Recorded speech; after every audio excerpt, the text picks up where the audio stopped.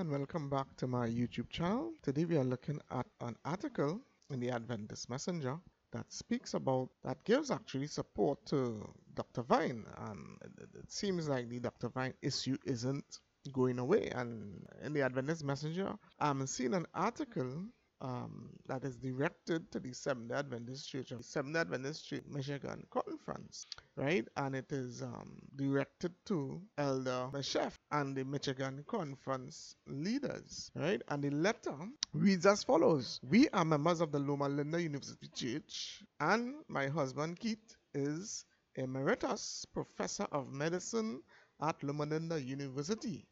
He is also a former Vice President of the American Federation of Medical Research. With all due respect, we are deeply concerned about the Michigan Conference move to censor Dr. Vine from speaking in our churches. Very interesting. We are both lifelong tight-paying members of the Seventh-day Adventist Church and consider ourselves on the more conservative end. We were shocked at the official actions of the General Conference during COVID.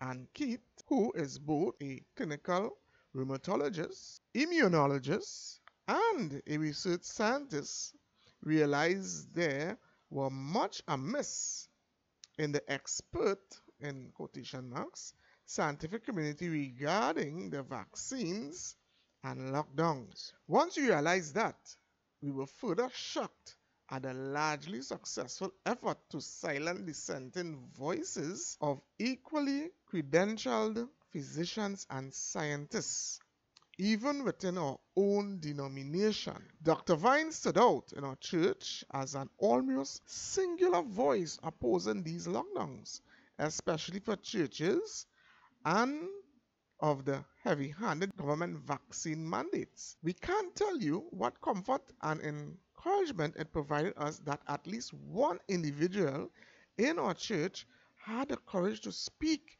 against this and to take the General Conference to task for its support of this near incomprehensible loss of liberty, and then, as now, to call it public accountability. Dr. Vine is not dividing the church. In case most administrators haven't noticed, the church was already divided and has been for some time. He has merely lanced a very large boil. As a good doctor knows, boils cannot heal until they are lanced. But to mix metaphors, talk about shooting the messenger. Incidentally, we have not heard Dr. Vine say to divert tithes away from the church. He is not saying to do anything differently regarding one's tithes or attendance at this time. He is merely providing a possible pathway for the future and doesn't turn its back on the church, but register its strong dissent and the need to stand truth and faithful in face of intolerable error or apostasy, if and when should occur, arguably again. For you to know, cancel Dr. Vine strike many of us as collusion with the forces in society that aim to abolish our religious and free speech liberties and allow only voices that concur with the anointed. It seems beyond ironic that this is talk taking place in the Seventh-day Adventist Church, which has traditionally been most concerned with liberty and with religious liberty in particular. A further irony is that the Religious Liberty Weekend at the village church was, to all understanding, organized by Dr. Vine, whom you then proceeded to silence. It's almost more than these two devout Adventists can be. We simply cannot understand the lack of humanity that reflects the same apparent here in the actions and statements of your conference. Beyond appearing to address a straw man such as perpetuous move against an individual who is, by all evidence, a profoundly Christian and deeply committed Seventh-day Adventist servant of God, appears to us to violate the simplest precepts of Christian charity, if not also wise leadership. We are praying for you to reconsider this move. Thanks for listening. Together in service, Keith and Janine Colburn. So this is the letter from these two medical people. Peter is an immunologist and so on. So they are coming out in strong defense of Dr. Vine, and they wrote to the Michigan conference this strongly worded letter.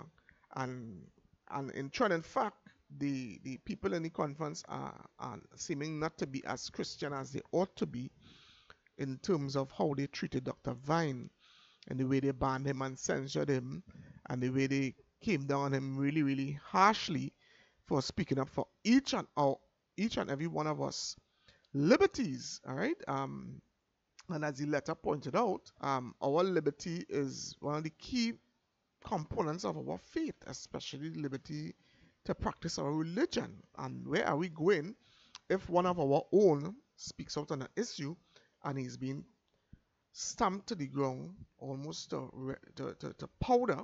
Now we are seeing where persons are coming out in strong defense of Dr. Vine's position. What do you think about the situation?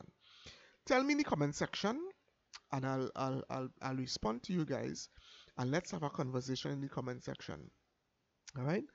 These are very interesting times. We have now to get closer to our God and Savior, because we are seeing a lot of strange things happening in and around us. All right, folks. So please like, share, and subscribe.